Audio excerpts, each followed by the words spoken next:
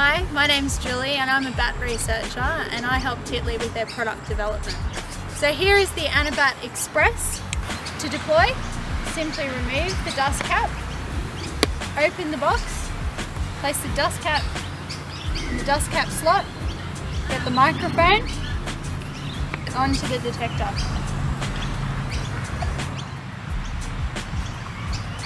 To begin recording immediately, turn the power on and ensure that this is lit to continuous mode. To record in a scheduled mode, you need to have the schedule set on the SD card prior to deployment. Press the power button and make sure that the schedule mode is lit up.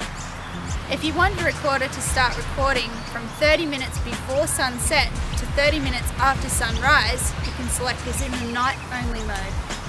Ensure that you've got a new SD card and fresh batteries. Close the detector and make sure that this LED stops flashing. This is indicating that it is acquiring a GPS lock, and it should only take a few minutes. And place in your final deployment location. Titley is the tree mounting strap. Simply clip around the tree and slide the detector inside.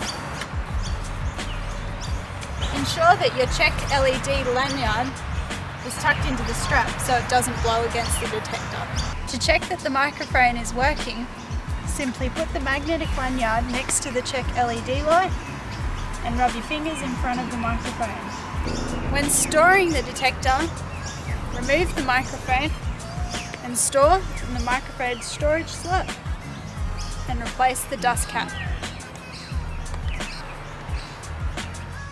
You can use Anabat Toolbox to check your firmware version, your sensitivity, your recording mode and your data division ratio on your detector. To estimate battery life, enter your battery type, recording mode, data volume and night hours, and your estimate of battery life will be displayed.